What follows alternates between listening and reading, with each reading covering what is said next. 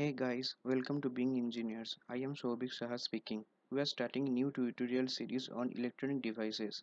This is my first tutorial video on YouTube, so please ignore some mistakes if I am doing so. This video is made for those who don't know about electronics much but want to start with this. I will be telling the working principle of electronic devices and how we can make it to do some cool stuffs. Now to start, I am going to tell you some of the devices which you will need to start most of the projects and the basic electronics equipments and accessories. And these devices are very inexpensive, sorry, and easily available in the local market. So go grab your pack from your nearest electronics hobby store. And so without making much delay in this video, let's start the session. Our electronics devices based project, what comes first is the prototyping of the project. For prototyping you need at least a breadboard. This is a breadboard, and there are many holes you can see. Now these holes, the 5 pairs are there in rows, they are interconnected, and these columns are interconnected. So if you put a connecting wire here and you put a connecting wire here, then the two wires are sorted.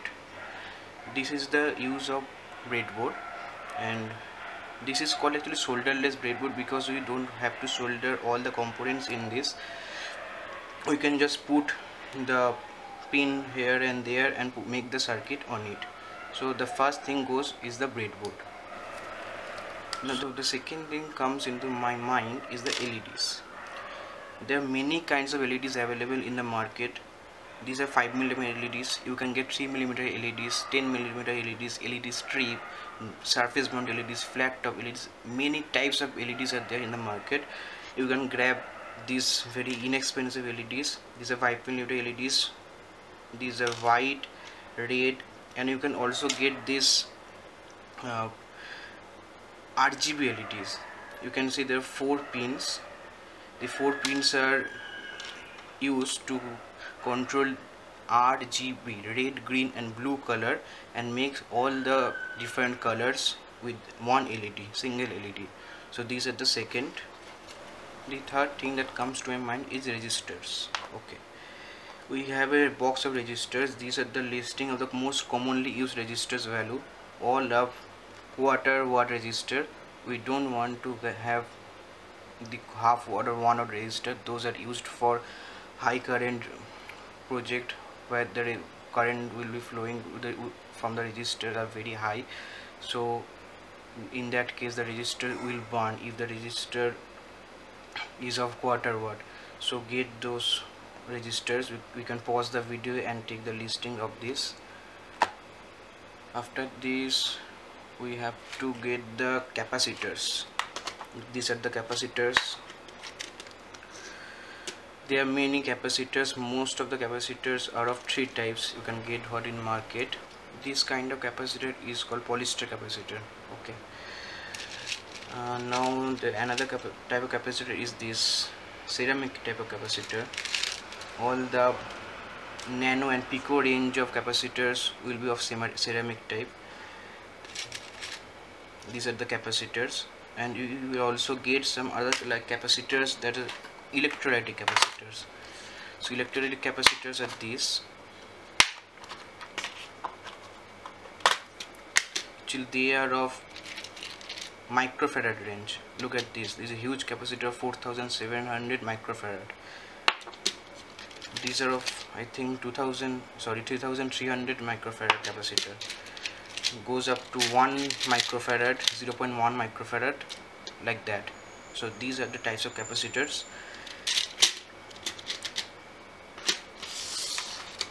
The fourth item in the list are inductors, that are called as L.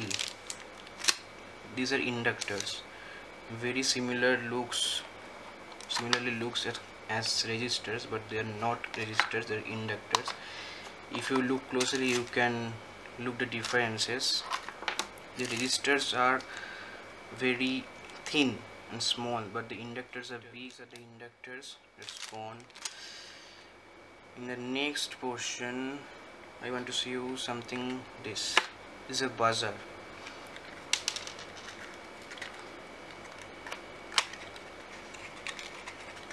Look at this. It's a tiny speaker type thing.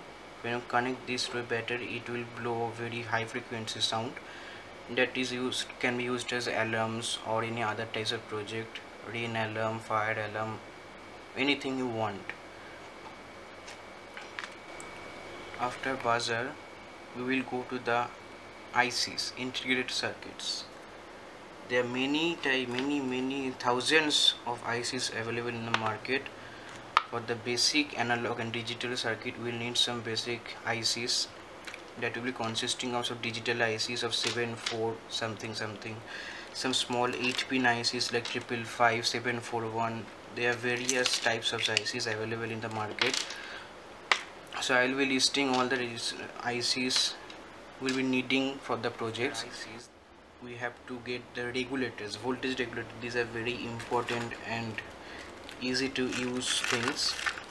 Let me show you something.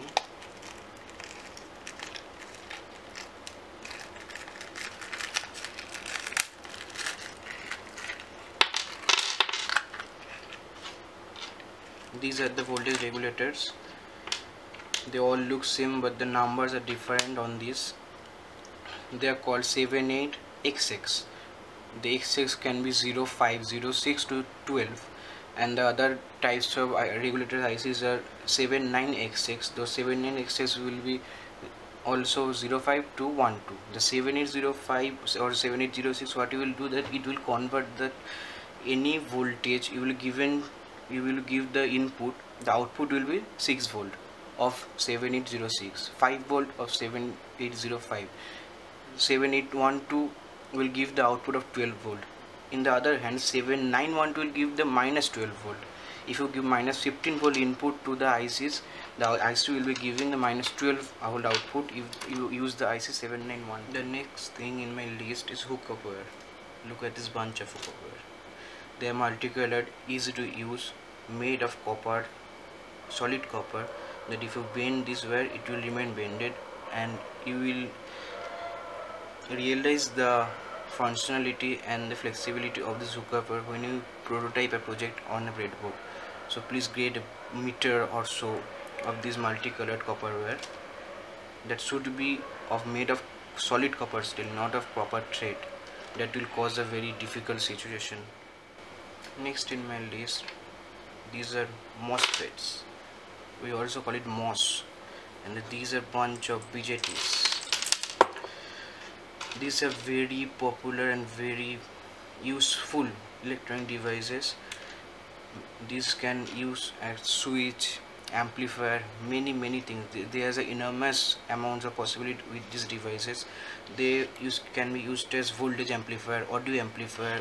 We will make some cool stuffs after some time, after giving some basic concepts and basic projects to you.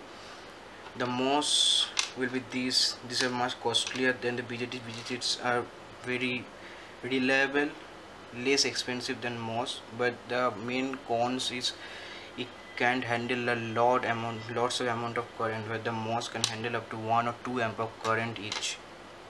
So get those MOS and BJTs. I'll be listing the numbers in the description below with the code. We have to give the power to the prototyping project, to the ICs, to the BJTs, to the LEDs. We have to give the power, na? So we have to have some batteries with us. Look, these are the 9 volt batteries. You can get in anywhere. This is very commonly used. These are battery clips that will fix on this type of battery very well, and you can use the voltage out of this wire. The red wire will give the positive 9 volt, the black wire will give the ground. There are another kind of batteries we'll use. These are the 3 volt coin cells. You must have seen that in many calculators or motherboards, clocks. These are 3 volt lithium ion cells. You can also call it coin cell.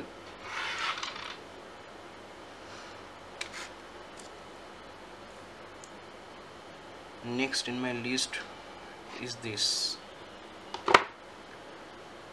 Get one of these are called wire strippers. They are very useful to cut wires, the wires insulation, bend something, pick some very delicate things, put the wires in breadboards. When the breadboards wires are very clumsy, we can't put the hand in very specific points, so then we'll use these wire strippers. Also try to get some tweezers or sharp pointed type thing to do some delicate work with it. These are called wire strippers. After these, we'll look at switches, electronic switches. There are many types of switches. These are the most common types of switches you must have noticed anywhere lying around. So grab these types of switches. These cost very less amount of prices. There are 3 terminals actually. These side by side terminals are sorted, and there 2 positions can be in the switch, the on position and the off position. These are one types of switches. There are many another kind of switches that you can find, like this. These are also common switches, on off, written 1 and 0, nothing special. These are also SPDT switches, the toggle switches. These are off position.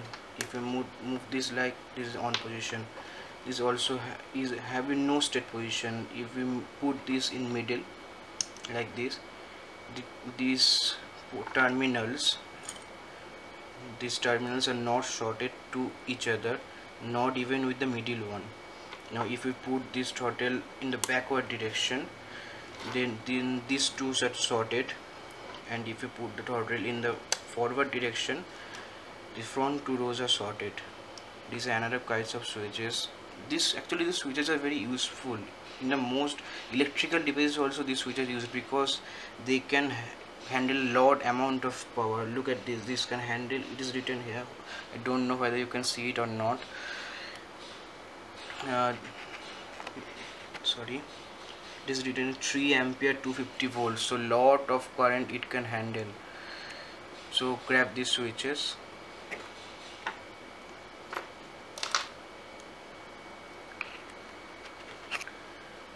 After switches, go to this. These are one of the most important thing to look on. These are multimeters. You must have watched this.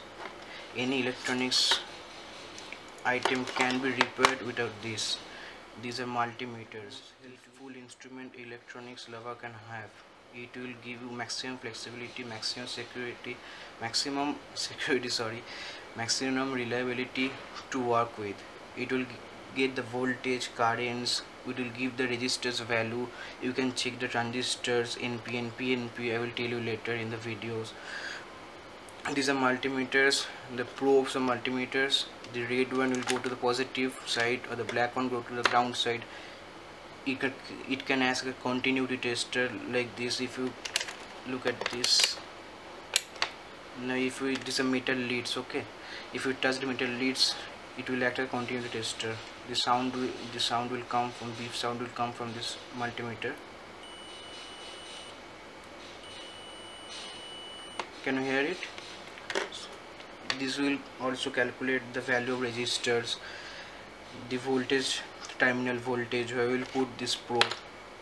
Current, it can go up to read up to 10 ampere of current, but for this current measurement you will have to take some precision, and you have to connect this red terminal in this 10 ampere plug, not in the milliampere plug. Okay, so this is the the multimeter. Get a good multimeter, it will last forever if you don't make a mess with it. The last few things are like the jumpers. These jumpers are very helpful. Look at this, let me get tangled actually. These are one end and the another end. one end is male part and this is female part. It will go into the breadboard. You can connect another thing in this female part. It will help a lot in when the circuit will become big and big. You can't put much hookup wire in the breadboard. Use these jumpers. So these are expensive than the hookup wire, but are expensive compared to the other things, electronics items. So grab some of the jumpers. Another things we will look at this potentiometer. These potentiometers are called variable resistors. These are used to divide voltage. If you want to make a voltage divider circuit, these will help you to make a voltage divider circuit. Potentiometers are of many range. You can see it as it is written at 1K. So this is written at 5K. You can get the 500 ohm, 1K, 5K, 10K, even 100K will help sometimes. These are actually knob type potentiometers. You can also get these small potentiometer. These are also potentiometer screw type. And finally, you should get some of the interesting things like the speakers. There are many types of speakers available in the market. They are really very cheap. This is actually a 8 ohm speaker. These are very micro speaker, cost very less amount of money. Get some of those. It will help you some making some amplifier. Actually these types of 8 ohm speakers will be great for making amplifier. We will get to this amplifier, how to build it with the IC called 386 in that something in the next tutorial. So grab some of the speaker in this video. I will start the next video in some 2 or 3 days. In that video we'll be doing some very basic circuit, making a LED on and off, pushing a switch. That's called micro switch. I didn't show that actually to you. I think I don't have a micro switch right now. I can't find it actually.